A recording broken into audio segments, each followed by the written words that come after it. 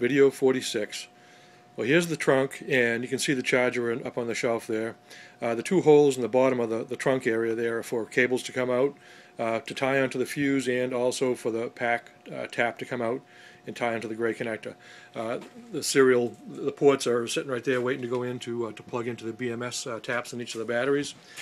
So here you can see the battery pack is pretty much in with the restraining pieces added to it now, and all ready to clip together the blue pair, the red pair, tie in to connect all three batteries in series, and then the gray, of course, connector comes up to meet this one up on top there.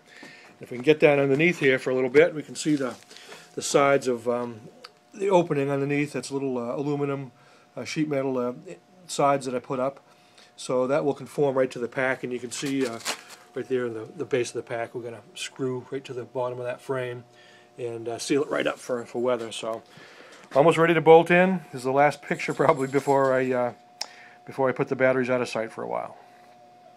Hopefully get the car on the road in the next couple of weeks. I've got a car show that I want to go to on the 19th, so pushing to get this thing back out on the road pretty soon.